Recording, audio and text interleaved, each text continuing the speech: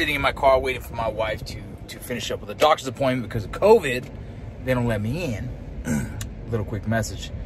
I've been hit up a lot recently from gentlemen who have been going through a divorce, been struggling with maintaining that relationship with their kids, or even you know, kind of stuck in what to do next, right? Like going through a divorce isn't easy, and then also trying to figure out the dynamic of you being a father in your kids' lives and what that looks like. And from my personal experience and what I've learned, here's what I tell people, and take it for what you want, right? Maybe it works for you, maybe it doesn't, but this is for me.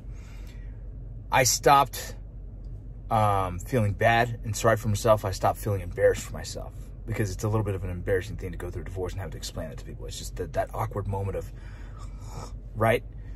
What I started to do was become better. And this isn't like a preach of what my company Bettering is now, but essentially just how I've grown from where I was to where I am now, right? So I tell people, be better. Be the best version of yourself for your kids. In the end of the day, your wife might not be your wife anymore. Your relationship might have gone south, whatever it went. But those kids continue to be your kids.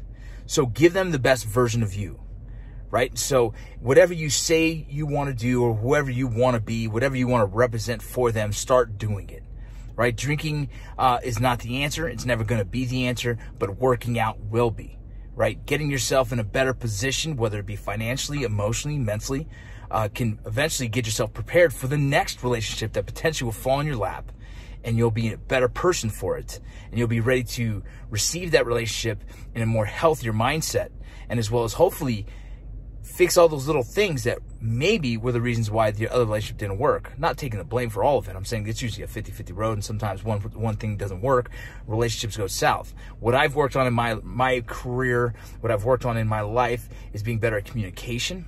And I know that was a big issue for me. I wasn't able to express. I would hold and hold and hold and hold, and then I blow the foot, right? But that was me, right? There's other things that I was bad at, right? But now I'm better at, or acknowledging that work isn't everything, because it used to be everything. When you commit to work and work gets 100%, your family gets second. So these little mindsets that I've learned is what I'd like to give to you today.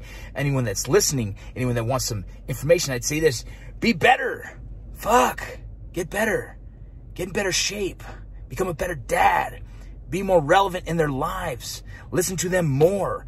How can you become a better influence, a better leader, a better father for your kids? Okay? And however you do that, trust me, down the road, 10, 20, 50 years down the road, they're going to be like, man, they might have got divorced, and that might have been an uncomfortable thing that everyone had to deal with. That might have caused a little bit of trauma, but you know what? Dad had his shit together. Try it. What's going to hurt? If you try that, you're just going to get better by trying. So, do it.